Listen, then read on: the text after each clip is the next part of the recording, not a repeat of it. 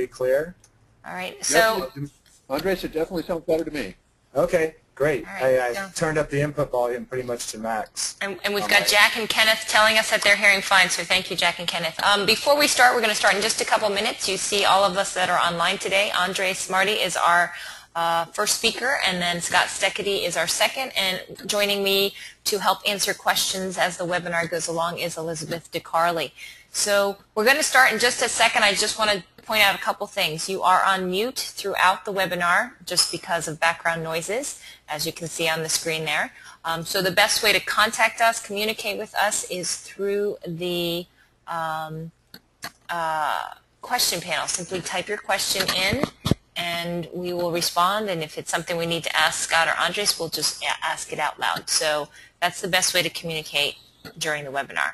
And I am going to turn things over to Andres, but before I do, I did want to point out Andres is on a Mac computer, and so periodically you're going to see his control panel. It looks like a big black blob when he's trying to get his poll questions out. So that's what that black blob is, and he will get that out of the way as soon as he can. But it's not something wrong with your computer. It's just the Mac issue that we have.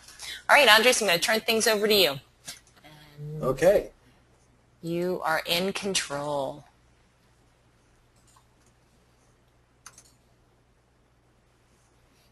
All right, do we see my screen now? We see your screen. All right, well, good afternoon, good evening, everyone. My name is Andre Smarty, and I work here at Key Curriculum Press. And we'll be doing a presentation today on modeling periodic motion. And you can see that there's three things that we'll definitely get to, a fourth maybe, but we are going to construct sine waves geometrically. We'll build a Ferris wheel. We'll create a scrambler, which is a more complex version of a Ferris wheel, also known by other names. And if we have time, we'll try to get to unifying circular and trig functions. So the people that we have today are myself, and I've been working here at Key Curriculum Press for about 7 years. Before that, I was a classroom teacher for 13 years, high school teacher, and I use lots of Sketchpad in the classroom. Scott Steckety works at KCP Technologies. He'll be the other co-presenter today. And then we have Elizabeth and Karen helping out answering questions. If you have any questions at any time, just ask them using the control panel, and they'll get back to you. It'll also help, and we will also answer questions that come up. So please do ask the questions that you have. Without further ado, we'll get started. For those of you that have been to some of our previous webinars, one thing that's going to be nice about today is that everything we do today will start from scratch. We're not going to be using any of our pre-built models, and in fact, what we're going to be focusing on is building models yourself from scratch. And so we're going to start with a sine wave tracer. But before we do that, I'm going to see, here's the problem I run into when I hide my dock, Karen. Oh, there we go. All right. I have a poll question for you. So, how many of you have used the Sketchpad 5 Learning Center? Please answer yes, no, or you have no idea what I'm talking about. And we'll give you a few seconds here to answer that question. How many have used the Sketchpad 5 Learning Center? Looks like most of you have voted. And so I'm going to close the poll, share the results, and I'm not surprised by this answer. I did a workshop a few weeks ago for a group that just started, that had Sketchpad 5, and they didn't even know what the Learning Center was. And it looks like 80% of you either don't use the Learning Center or you don't know what it is. And so before we go any farther, this hiding the dock thing is just going to drive me nuts. Let me hide this. Let me show you the Learning Center. It comes with Sketchpad. If you have Sketchpad 5, you already have the Sketchpad 5 Learning Center. You can get to it from the startup screen, or you can get to it at any time by going to the Help in Sketchpad and clicking on Learning Center. And this Learning Center is built into Sketchpad. It's not something you're going online for. It's actually local. And it has a tremendous amount of resources that we put together to really help people in response to the questions. People have said it would be really helpful to have something other than a blank sketch that shows you how to use Sketchpad.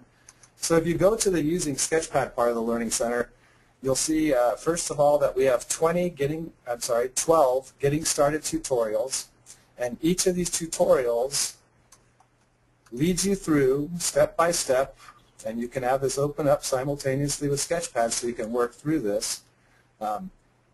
So for example, learning how to format or how to hide an object or how to construct an equilateral triangle, and then each of these sections is further supported by a video.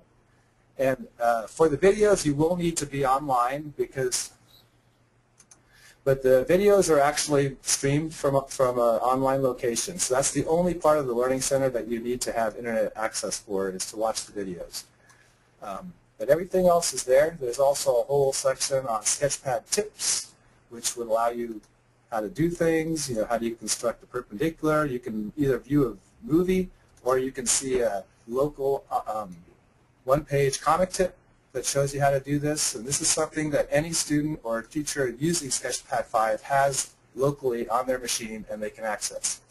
So what we're going to do today is really the first activity is essentially the sine wave tracer, which is one of the last tutorials that's in the Learning Center. And without further ado, let's start. In this sine wave tracer, we're going to start with a segment.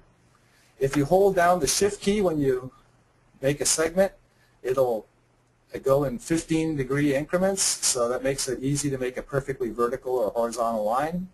So I'm going to make this horizontal line.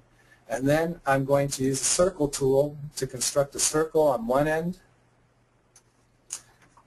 And I'm going to start labeling my points here. So we'll call the endpoints the segment A and B, and this point that controls the size of the circle, C. You notice that this point is the point that will determine how large that circle is. And then we're going to have a couple of points that move. I'm going to go ahead and use the point tool to construct one point that's on the line, on the segment. Notice how the segment highlights when I'm on it. And so what that will cause is a point that is constructed to be on the segment. I can't pull it off. And I'm going to use the point tool to also construct a point on the circle. Again, notice how the circle highlights when I'm on it. So in this model, we're going to use the point on segment AB to control the horizontal position of a point that we're going to be looking at. So I'm going to select this point. Let's go ahead and label it. I'll label this D and this one E. I'm going to select point D, and I'm also going to select the segment and go to the construct menu and construct a perpendicular line. So this line remains perpendicular to AB. Point E is going to control the vertical position. So I'm going to construct a line through point E that's parallel to AB. So I select both the point and the segment and construct a parallel line. And now you can see that as I drag E, it's controlling the vertical position of the point that I haven't constructed yet, but I will now. I want a point that's at the intersection of these two lines. So I'm going to click on the point tool, and when I'm at the intersection, notice how both lines are highlighted. And when they're both highlighted, I'll construct a point, use the text tool again to label it, and this is point F. And point F is the point that we're interested in right now. So if you look at point F, as I drag point D, you can see that the horizontal location of point F is controlled by the position of D, and the vertical position of point F is controlled by point E, which is on the circle. All right, so for me, when I first did this activity many years ago, it was one of those pivotal moments in my math education where something made sense to me that I had either never really understood or never even really thought about in these terms. And so I find this to be a really powerful activity in that we're going to generate a sine curve by joining together two fundamental motions. One is the motion of a point along a segment, and the other is the motion of a point along a circle. So you have just these two different types of motion, linear motion and circular motion, and then when you join them, you get something that, well, let's see what we get. In order to do this, I'm going to create an action button. I want to have D and E move together at the same time. So I'm going to go to Edit, Action Buttons, Animation, and I'm given some properties of this action button. Right now it says that point D will move bidirectionally along segment 1 at medium speed, and point E will go counterclockwise around the circle at medium speed. So they're both going at a Sketchpad defined medium speed, so they're going the same speed. That's what I want. And I do want the circle, point E, to go around the circle counterclockwise, but I don't want D to go back and forth. I want it to go in one direction only. So I'm going to change it so it's going forward, and I'm done. So I click OK. So I'm going to go ahead and click this button. Let's see what happens. So D is moving forward, E is moving around the circle, and when D gets to the end, it just starts all over again. So it's always kind of going, when it gets to B, it goes back to A. And E just continues to go around the circle. Okay, so I'll stop this for a second. And now what I want to do is, you might have been paying attention to F's path as they were moving, but it'll be easier to tell where it went if I trace it. So I'm going to select F and go to Trace Intersection. And let me press this again. And now you'll see that point F is leaving a trace as it moves. And I'm going to let it run for a little while. You can see it's creating this very distinct oscillating shape, the shape of what, if your students are familiar with trig functions, they would know that it is a sine curve or perhaps a cosine curve. Even if your students are not familiar with trigonometric functions, they should recognize this as a sort of a graph that they've seen before. You'll see it a lot, like if you look at rain level patterns in countries or amount of sunlight over the year, tides. There's a lot of things that we see in graphic forms that are sort of have this oscillating behavior. But as I let it run longer and longer, I'm also noticing that I'm getting this sort of spirograph looking design, which looks pretty cool. But what I really want to know is there a way I can make this trace back over itself so that's the same every time instead of being different every time? So I'm going to stop this for a second and erase the traces and take a look at it again. So, all right, right now it's going down and it's going up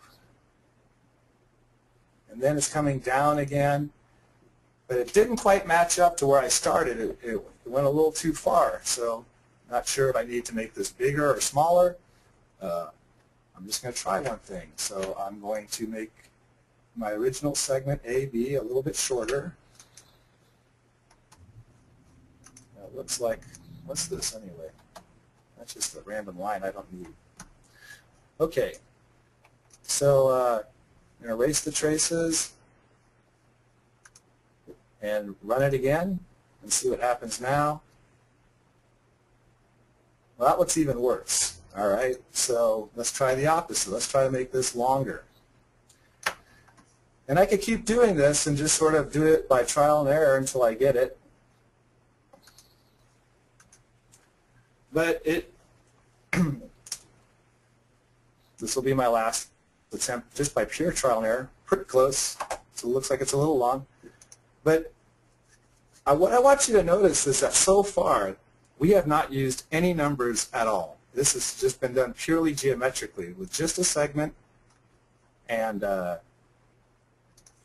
oops, I did hide a line I need. With just a segment and a circle, we have generated this curve, and there's no numbers involved. But now I do want to bring some numbers into this, and so what I'm going to do is I'm going to go ahead and erase the traces again. I'm going to select the circle and go to Graph, Define Unit Circle.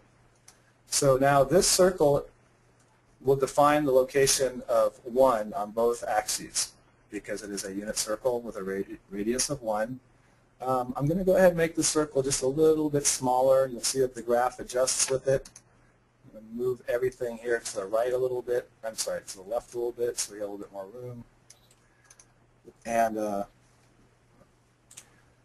now, you know, before I probably had B over here somewhere and it seemed to be too small, and then I moved over here and it seemed to be too big. So I'm going to ask you to answer another poll question. Before I ask this question, take a good look at this graph, and maybe what I'll do is let me run it one more time before I ask this question. I'm going to erase the traces, and let's run it through. Right now, the location of B looks like it's 7.3 or something, roughly, and that seems to be too large. Looking at this, here is your question.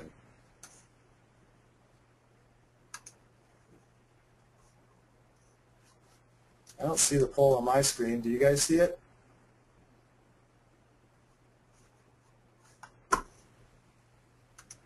Oh, there it is. We can see it, Andre. Good.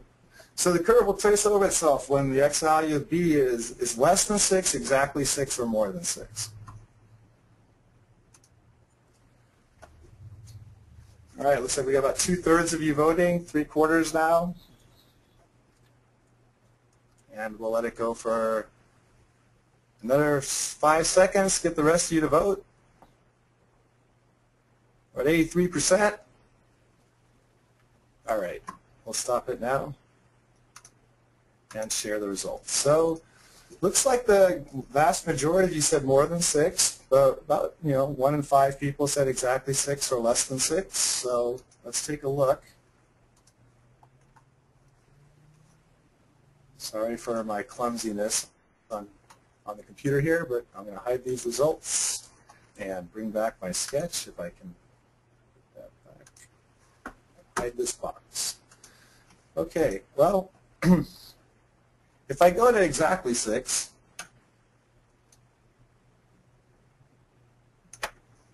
and I erase the traces and animate it again,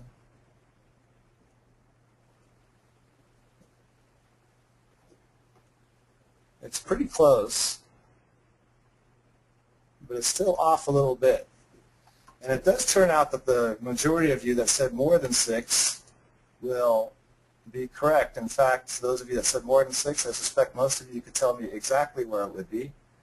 And this is really a great introduction to the entire concept of radians. And if we think about this for a second, let me bring this back over here.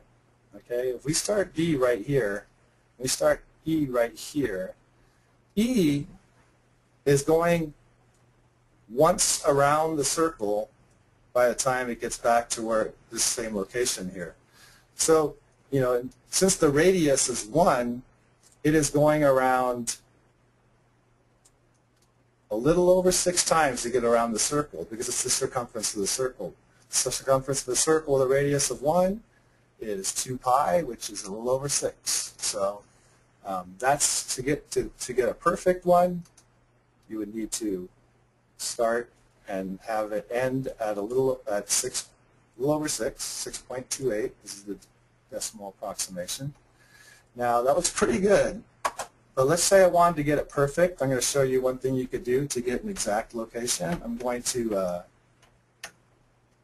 move this away for a second. Let me go ahead and erase those traces again. And what I'm going to do now is plot a point using the graph menu. I want to plot the point either 6.28, but even better would be to plot the point 2 pi. And in Sketchpad 5, you can now just type in 2 and P on the keyboard, and when you type P on the keyboard, you get pi. So I want the x-coordinate to be 2 pi, the y-coordinate to be 0, and now I've plotted that point at exactly 2 pi. I'm now going to select B and the point I just plotted and go to merge points, and so now B has been merged to be at exactly 2 pi. And if I animate now, I should find that I get exactly 1 full quote-unquote sine curve. certainly of this form.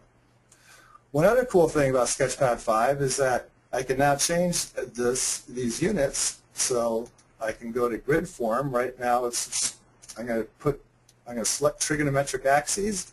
It's going to ask if I want to switch to radians. I'm going to say yes. And now you can see that the endpoint of our curve is 2 pi, and you can also see how the units are broken up by increments of pi. Okay, I'm going to move on to the next activity, unless there are any questions right now, Karen. There do not. Oh wait, here's one. Can you remind them how point F is related to point E, or what it's tracing? So point F is being, its location is being determined by the movement of points D and E. D determines its position horizontally. As D goes across from left to right, that's the horizontal position of F. The vertical position of F is controlled by E. So depending on how far above the x-axis E is as it travels around the unit circle, or below the x-axis as it is now, F will have the same vertical coordinate as E. So E is controlling the vertical coordinate, D is controlling the horizontal coordinate. Okay? And question is it possible for the graph to begin at the origin? Sure. Good question. So if I want to start it at the origin, then let's bring, well, I want D to be at the origin when I start this process at the time that E is also has a vertical component of 0. So I'm going to bring it so E is on the x-axis. And if I erase the traces here and start it from here, you will now get an actual, oh, I can't remember if it's sine or cosine curve. The one that starts at 0 and not at 1. I think it's a sine curve. Someone I'm said not 100% sine. sure. Someone said sine. Good. Sine starts right. at 0. Woo! All right. Quick. On to the next activity. There is a question real quick. Can you get the trig graph in version 4? And the answer to that is no. It's only a version 5. The trig axes are only in version 5. You can do this entire activity except for putting the trig axes in Sketchpad 4. Because it's really just based on the motion of on a segment and motion on a circle. Right. Anyway, for me this was one of those activities where I had a whole new perspective on what exactly a sine curve actually is, what it represents. I'm hearing a lot of noise from somebody. One of you two, I don't know if it's Scott or It's me. Karen, I'm turning it off. I'm turning it off. Okay. All right. I'm going to go on to the next activity, and this activity comes from our online course. Sorry about this, but we also have online courses, and we have at different levels. And in one of the courses, which I'm just going to show you real quick, in the geometry course, and I believe maybe in the middle school course as well, but I'm sure that in the geometry course, for example, the one that's just going on now, in the 3rd week, there is a project, and this is what we're going to be looking at, the Ferris wheel project. And the Ferris wheel project is to construct your own Ferris wheel. And to give you an idea of what we're looking at, if we have this little applet here at the beginning of this week, and we want to create something that's like this. So if I click this button, we've got this Ferris wheel, and we see that these chairs are going around the Ferris wheel. And we want to create this from scratch. And the first question I have for you then is this.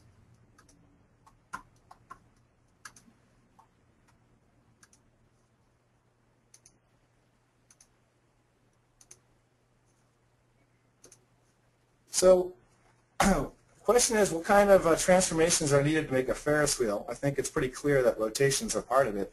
But the question is, are rotations enough? Can you make a Ferris wheel with only rotations, or does it also require reflections or translations, or all of the above?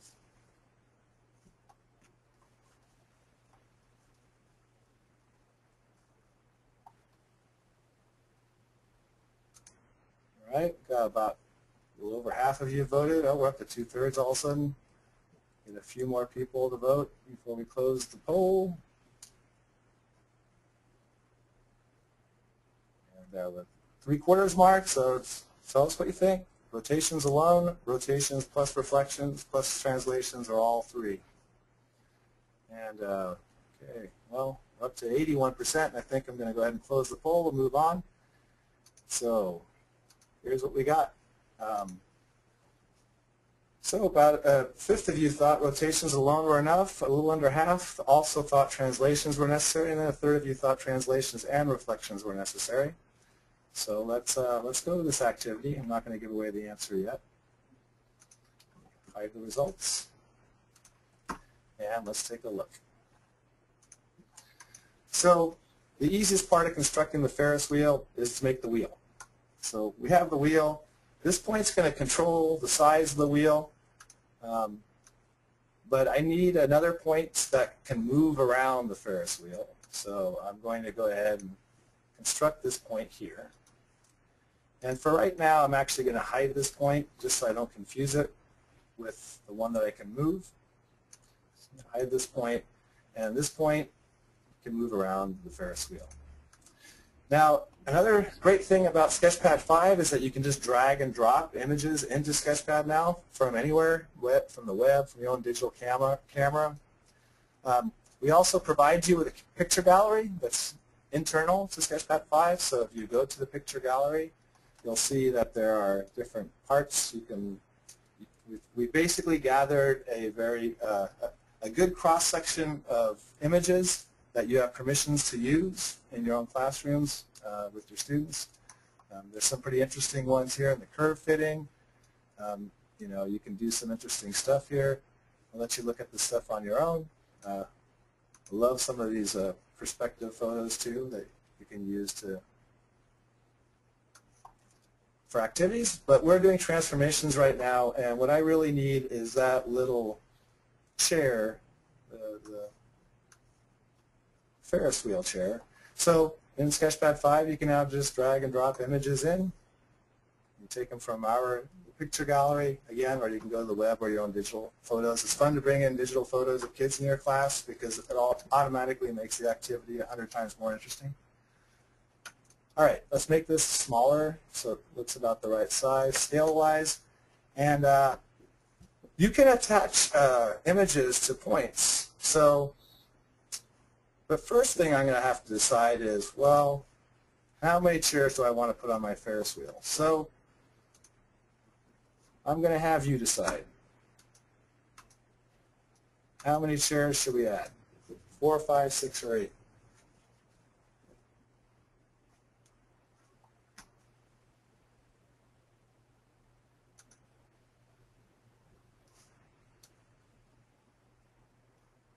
Uh-oh. I was hoping this wouldn't be the case. But clearly the majority has determined they want 8 chairs, which will take a little bit longer than 4, 5, or 6. But so be it. All right, we'll share the results. You guys want a Ferris wheel with lots of chairs on it. All right, we'll do a Ferris wheel with lots of chairs on it. So in order to do that, I'm going to have to take this point. This is going to be where my Ferris wheel attaches, and I'm going to need 7 more points around here to attach Ferris wheels. And I'm going to do that by taking this point in the center and marking it the center. And then I'm going to rotate this point by how much? Let's call this point P, since my poll question calls it point P. And the question is, how much do I have to rotate point P so that I can create my Ferris wheel?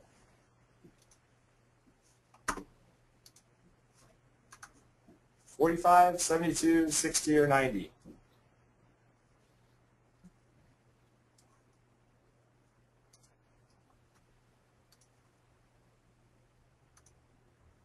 Looks like we got 3/4 of you voting. A few more seconds. All right, we got people in 2 camps here.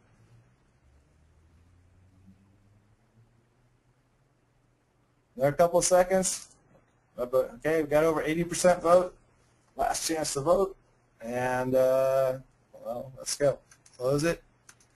So, most of you picked 45 degrees. A few of you picked 60. I was hoping we were going to do a Ferris wheel with 6 seats, in which case the answer would have been 60, but with 8 seats, the answer is 45 degrees because one full turn is 360 degrees. 360 divided by 8 is 45. So, get back to my sketch, and I'm going to select point P and rotate it by 45 degrees, and then repeat that process as many times as it takes. All right, so that gives me a Ferris wheel with 8 points where I want to attach chairs. And at each of these points I want to attach a chair. So let's try one thing first. I'm going to just select this and copy it. And I'm going to select point P and go to Edit Paste. And that sort of worked. The problem is, if you look at this, the problem is that the chair doesn't attach to the wheel in the middle of the chair. It attaches at the top. So this was pretty close, but we want to do better. So we're going to go ahead and take this away. The other thing I'm going to want to be able to do later on is animate this thing. So I'm just going to go ahead and take care of that right now. I'm going to choose an animation button that rotates point P so that later on when our Ferris wheel is ready to go, I can just press this point and it'll make the Ferris wheel go. And I'll go ahead and hide the label for P. And so now the question is, okay, how do I attach this so that the top of this image is at the top of this point? Well, this gets a little tricky, and I'm not going to spend, there's probably other ways, probably better ways to do it than the way I'm going to do it, but this is the first way I thought of. I'm going to make this point, this is a free point, and I'm going to translate it using the transform menu. I'm going to translate it. Let's see, I want to go rectangular, and I want to translate it horizontally 1 centimeter and vertically not at all. Okay, and then I want to do the same thing in the opposite direction. So I want to translate it -1 centimeters horizontally. Okay, and so now these are going to be the sort of upper left and right corners of my image, and this will be the point that I actually want to attach. But I also need to drop these 2 points down to create a sort of a frame for my image. So I'm going to translate both of these 0 in the horizontal direction and say probably like -4. That's a little big, maybe -3. That looks pretty good. So in Sketchpad 5, you can attach an image to points, and I'm not going to go into the details of that. You can always look it up very quickly. Again, in the Learning Center, if you want to know how to do something specific like that, you just go to the Sketchpad Tips, and we're looking here at pasting, so that would be under Edit, and then it has working with pictures, so you could look here to see how it is that you work with pasting a picture to points. I'm just going to copy it and let you know that I select, let's see if I do this right, I think it's 3 points that you have to select, and then you go Edit, Paste Picture. And so the way that works is that the 3 points you select are going to sort of be the lower left, the lower right, and the top left of the image. That could be any random points. I made these ones work out nicely so that they're sort of rectangular, but I could just take 3 random points like this And if I select this one first, second, third, and paste the picture to it, you'll see that these 3 points are sort of the control points of that picture. So, you know, that controls it this way and this way and this way. So,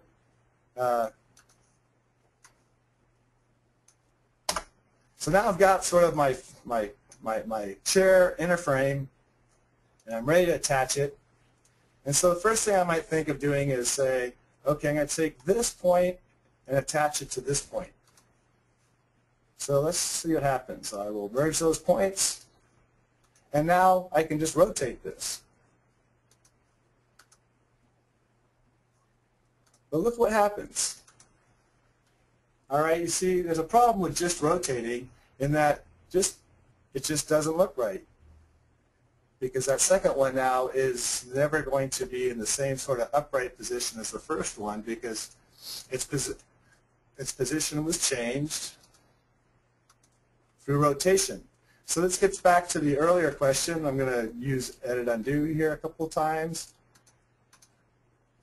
And back to the question, are rotations enough alone? And the answer is they're not, because I need to also find a way to translate my image to each of those points on the circle without changing its orientation.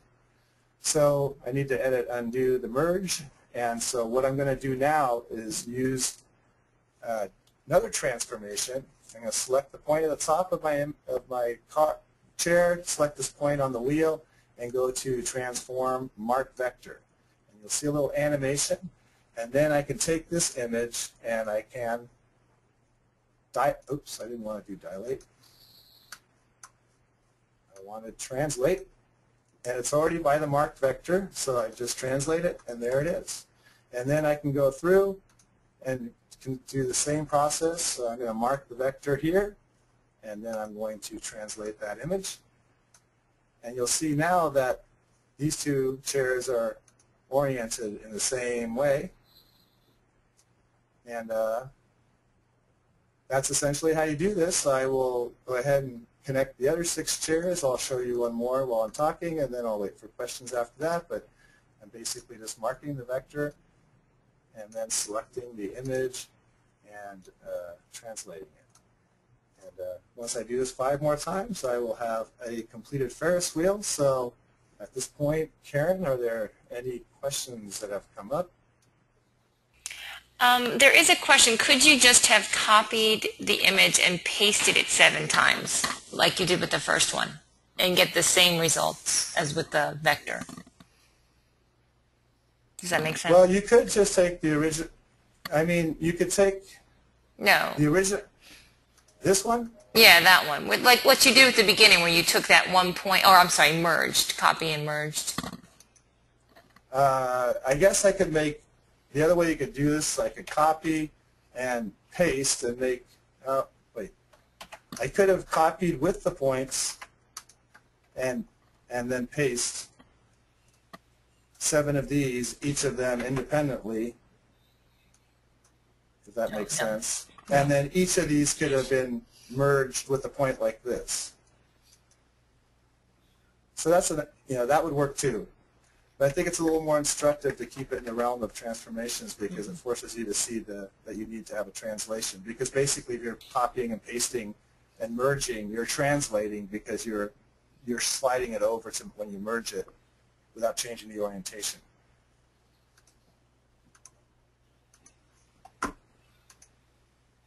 Is that a satisfactory answer? That's a good answer. I think that was a great answer. That's exactly all right. So I seem to be unable to simultaneously talk and do stuff, so after this one, I think people get the idea. I will finish this up after you've already transferred the screen over to Scott. So at this point, we're going to take now our Ferris wheel, and this is just a basic Ferris wheel. Wait till Scott shows you how to make a scrambler. Okay. All right. So there's no more real questions that are going on. So are we ready to turn things over to Scott to continue our amusement park theme that we have going on here? Absolutely. Okay. Thank you, Andre. Scott, I'm going to pass control to you. Excellent. Okay. So here's my screen, I hope. Yep. Here. Okay. Yes. So we see my screen. That's very good.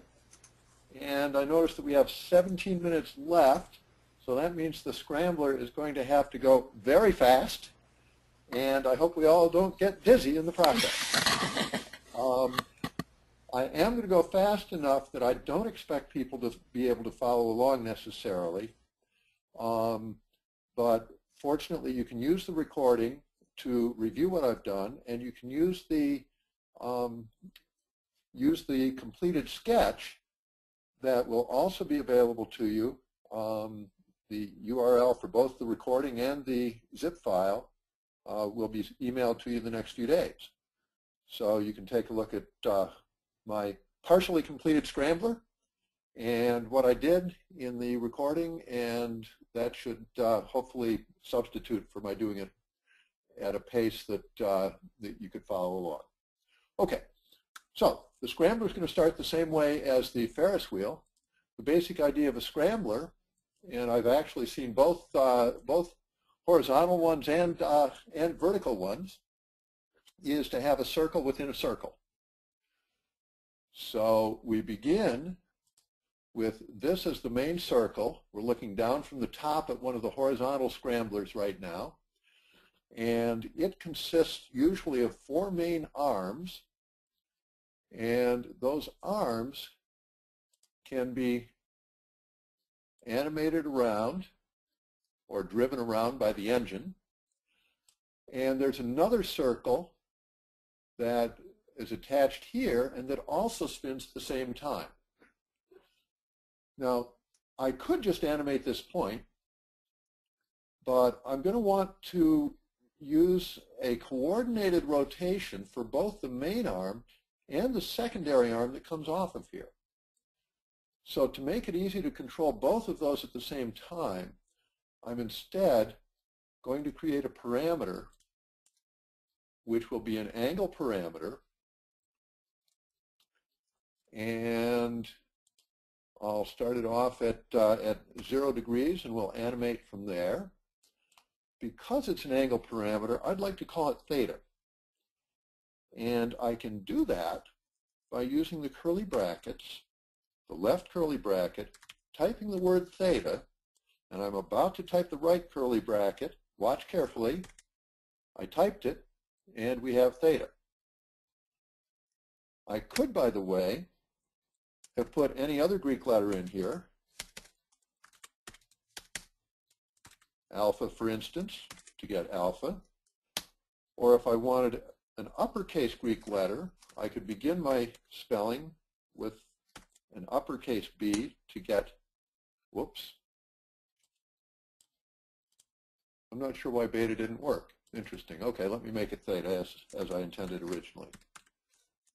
I might have put a space in there or some such thing. Okay, so theta is 0 degrees. We're going to want to animate theta, so we need an action button that will animate it.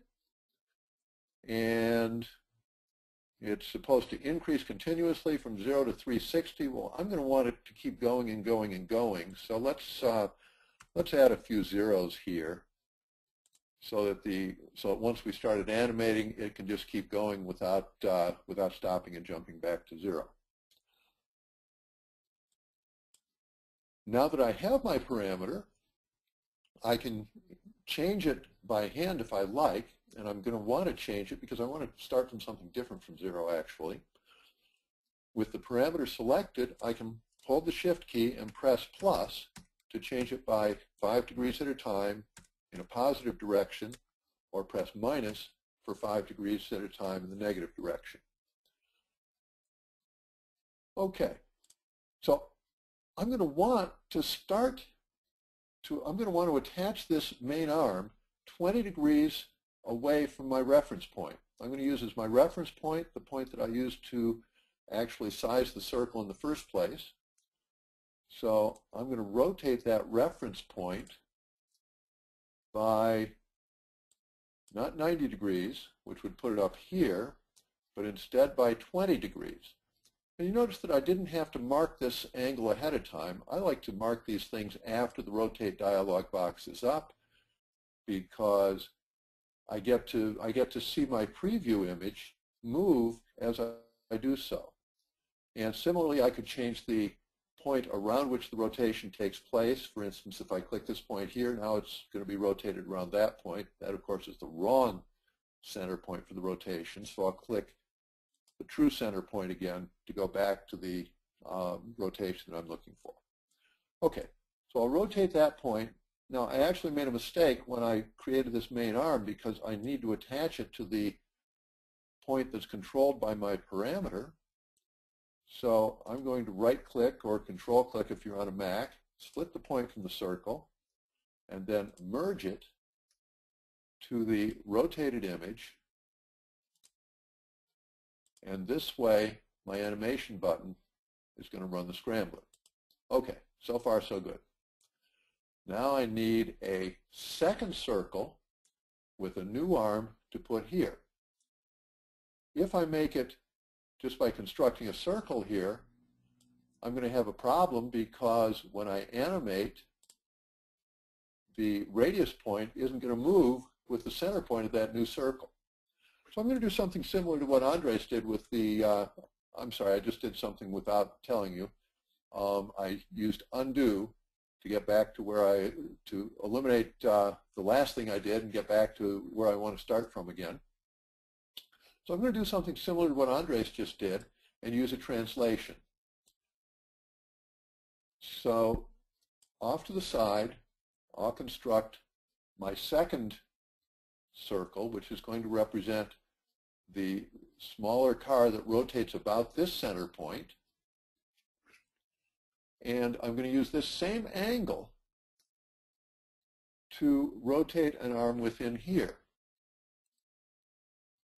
But I don't want this to rotate at the same speed. This is a smaller circle, so it should probably rotate faster. I could just say ahead of time, well, let me make it 3 times as fast or 4 times as fast. Rather than be stuck with a particular specific number that I've put in there, I'm going to use a parameter as the multiplier, as the ratio. So another new parameter, I'll call this one K, and let's start with making it go 4 times as fast as the main arm. So it goes 4 times as fast. That means I need to calculate 4 times the angle theta. So K times theta, 578 degrees is the rotation that I should use over here. Double-click the center point, rotate the reference point by 578 degrees, and this is going to be the secondary arm. And let's make sure it works right. Animate the angle parameter. Is it going 4 times as fast?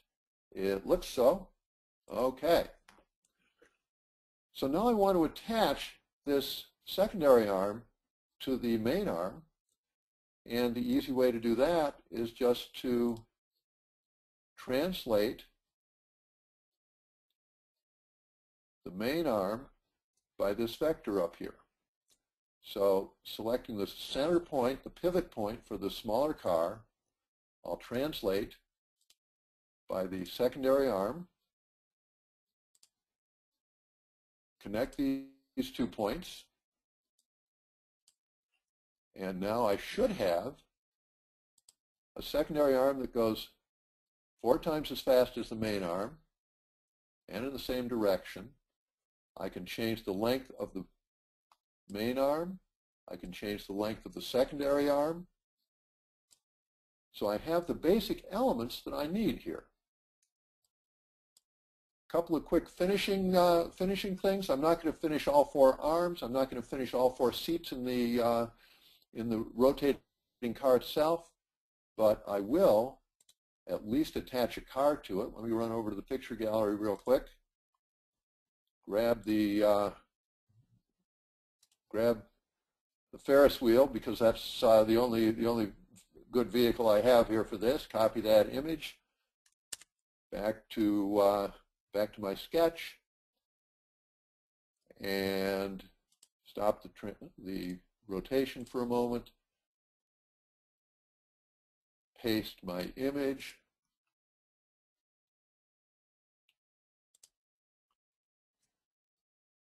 Make it a little bit smaller so it's sort of an appropriate size. Ooh, what did I do there? Goodness. Okay, maybe a little bit smaller than that. There, that looks good. And off we go. So that's the way the car is going to run. I can change the number of, I can change how fast the secondary arm runs. Again, the plus sign to make it go faster. 9, 10 times as fast. I think that would be a little crazy. I'd lose it pretty quickly riding this one. Minus sign lets us slow things down. And in fact, at 1 rotation per rotation of the main arm, we see it's a rather sedate ride, much more similar to a Ferris wheel. Okay, to finish this sketch up, I want to do one last thing. I'm going to go into the negative realm first to get the secondary arm going the reverse direction of the main arm, and then pause for a moment and let's take a quick look by tracing at the path that scrambler is actually following. So trace our point, restart the scrambler, and we get to see for this particular parameter, k equals -4, what the ride looks like. We can tell where it's faster and slower. Where it's faster, there's more space between dots. Where it's slower, there's less space between dots. Let me change to, let's say, -2 and erase my traces and see what a -2 looks like. And it appears that the car actually comes to a halt here where it's going one direction and then a quick change of direction. So it slows, halts, and reverses direction.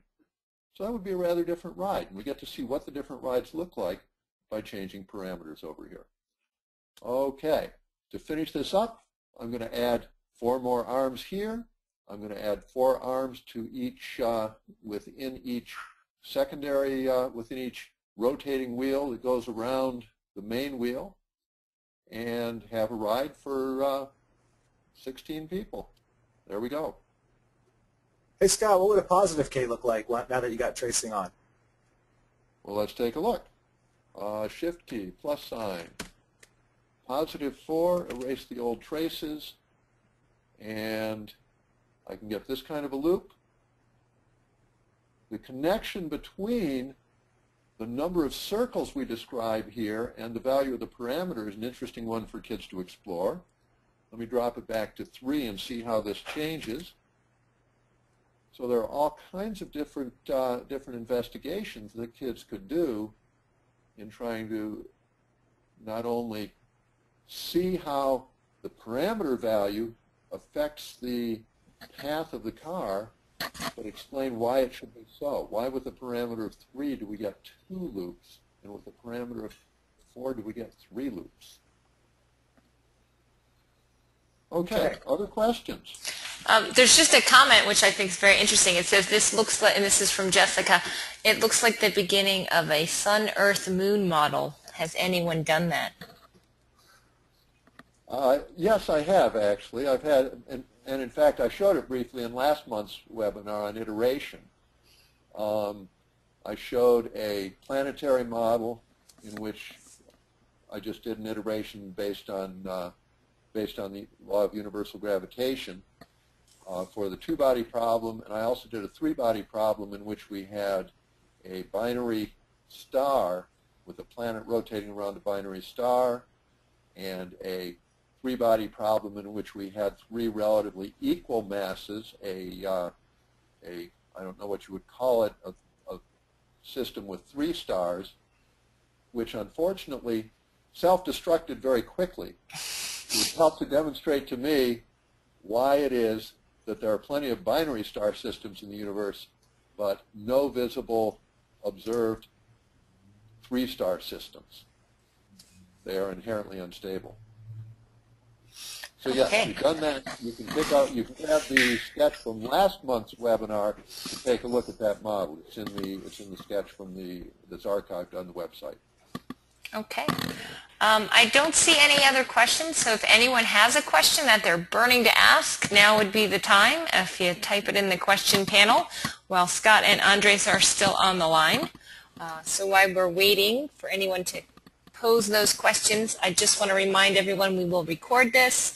It's posted on our website under keypress.com/webinars, and you can get that recording probably by Friday. It's usually up by the end of day Friday.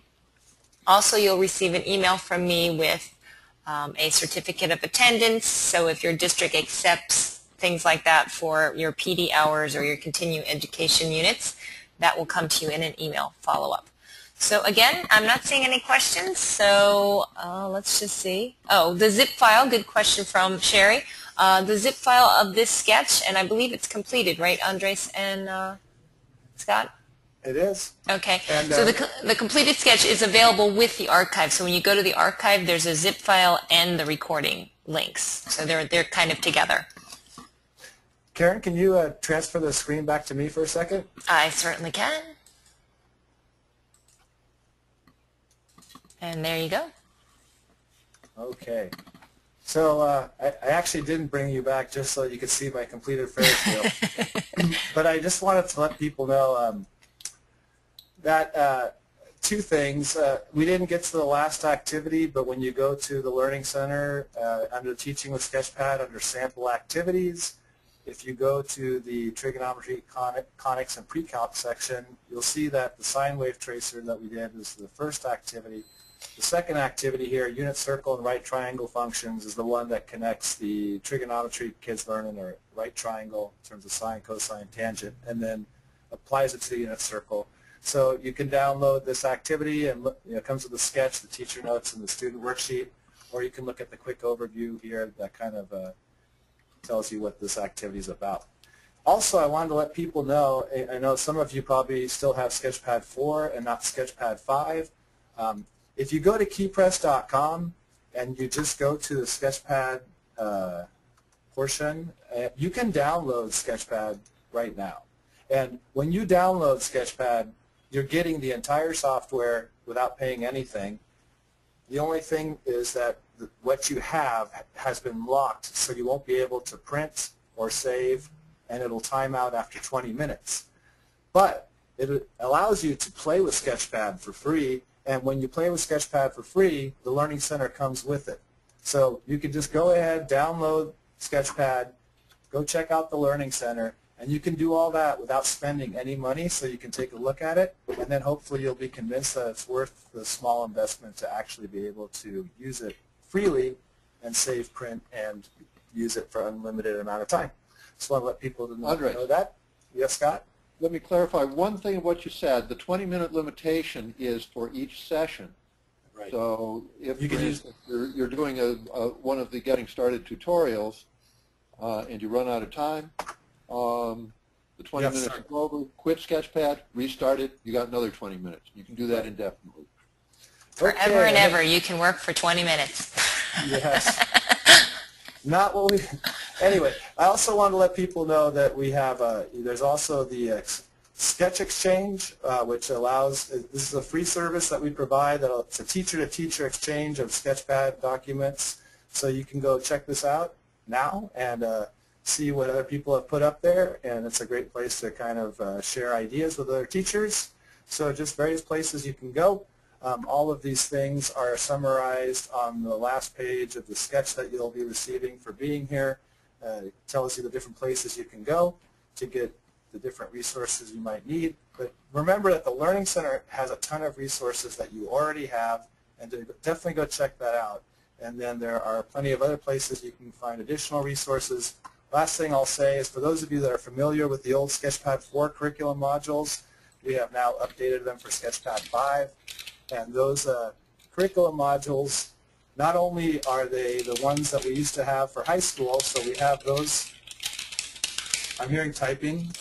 Sorry. So we have the high school ones, but we've also now created 3 new books for middle school and 2 new books for elementary school. So a lot of exciting stuff going on right now for you to check out at keypress.com. And thanks for joining us this afternoon. I will say goodbye now and hand it back to Karen. Thanks, Scott, for presenting the stuff that I don't really understand nearly as well as you do. And thank you, Andres, too, for doing a great job. Thank you, Scott. And Andres, thank you, Elizabeth, for answering all those questions. And thanks to everybody else for joining us this evening. And again, if you have any questions, you can email us in the email. I believe it's my email. And I will pass it on to somebody who can answer a question if I cannot. So thank you again, and we will hopefully see you next time, and recording should be up by the end of the day Friday. Thank you.